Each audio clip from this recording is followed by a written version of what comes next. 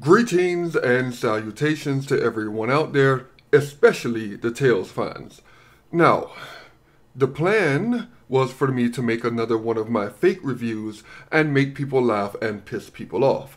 But for some reason, not a lot of my favorite YouTubers even cared to talk about what is essentially my favorite JRPG series right now. So I figured, fuck it, I at least want to talk a little bit about the game, so here we go. I'm going to talk about the PC port. Now, as the title of this video states, I am currently playing this game on the PC, and they have options to increase the graphics and for the game to run at 60 FPS, which I greatly appreciate since the combat of the game feels better at 60 FPS. Now, after playing the game for a few hours, I am noticing a lot of screen tearing when rotating the camera around really fast, which really started to mess with my eyes. I thought that I was going crazy, but after fiddling around with the settings for the bit, I was able to fix the problem. Now, this isn't a real review of the game, I just wanted to talk about certain things, like the camera feeling a lot better than in the last game, which I'm not sure why, it just feels better. Maybe it's the same shite and I've just grown accustomed to it, I don't know.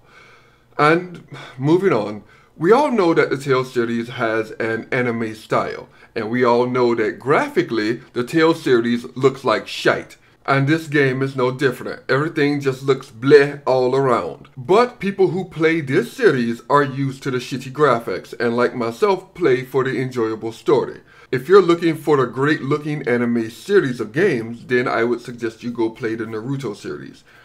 Their graphics is probably the best anime inspired game I've ever seen.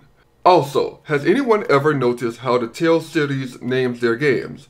How they just always tack the IA at the end of a word, like Tales of Vesperia, Tales of Xillia, Tales of Symphonia, Tales of Berseria, what I'm playing now. What the hell is up with this style of naming games? And I know occasionally that they come up with something like Tales of Graces, presumably because someone dropped too much acid while they were making the game and they forgot that they wanted to add IA onto it. But it's not like this is where the only place where this happens. Anyone remember Skies of Arcadia or Grandia? For some reason, the Japanese public seem to have this weird fascination with adding IA to the end of everything to make it sound cool. Anyway, back on topic for the sec. This Tales game stars a female, and for the last few games, you can tell that they've been testing this out, like during the Fantastic Xillia, where they had dual leads where one was a female lead and one was a male lead. I very much love that style because I enjoyed the fighting style of the male lead. And since people like that game, now we have Velvet, the lead character of this game, which is a great way to do things, to find out if your character base can tolerate a female lead. And yes, I do mean tolerate, because there are a lot of games out there that do not sell because either a female is on the cover or some crazy shit like that. It's weird. Some people don't want to play as a female.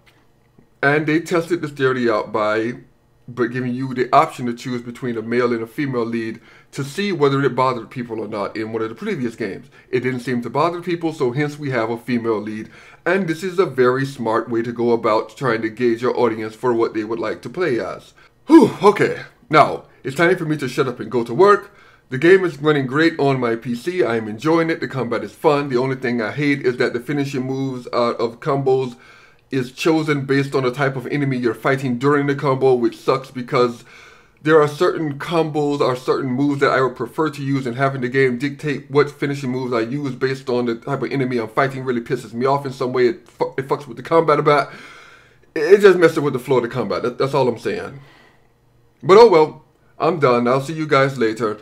And there's no need to like this video since it's just me rambling about a random game that I really do enjoy. You all have fun, and like next time, well, I'll talk to you soon. Oh, one more thing. I want to make sure I drive this home on every Tales game that I talk about. The Tales series is notorious for giving you the worst fucking outfits ever. And I really do believe they do this so that you can buy DLC outfits, you know, just to make it palatable to your eyes. I'm looking at you, Tales of Graces. But in this game right here, the outfits aren't so bad, which is amazing to me. I'm guessing because it's a female lead and they just wanted to look sexy and all that shit. I'm calling calling an anime character sexy, it feels quite weird. But anyway, they got her breasts out for most of the fucking game, so I'm guessing that's why the character can't look bad, because they just won't breasts everywhere. This is the Japanese we're talking about, and their ideas of modern. Ah, fuck it. I'm going to work. You all take care.